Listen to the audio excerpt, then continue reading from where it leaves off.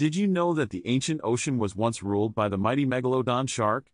These colossal creatures were the giants of the sea, making today's great white sharks look like minnows in comparison. Megalodons were believed to have roamed the Earth's oceans around 23 million years ago, during the Cenozoic era. They were the largest predatory fish ever known, capable of growing up to an incredible 60 feet in length. Their immense size allowed them to prey on a variety of marine animals, including whales, dolphins, and even other sharks. With their razor-sharp teeth, they could easily tear through flesh and crush bones. But how did they get so big? Scientists believe that a combination of factors contributed to their massive size.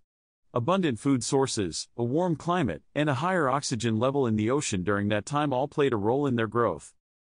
Unfortunately, megalodons went extinct around 2.6 million years ago.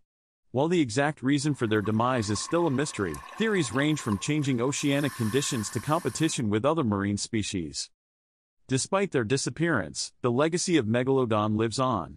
Fossilized teeth, some as big as an adult hand, have been discovered all over the world, providing scientists with valuable insights into their anatomy.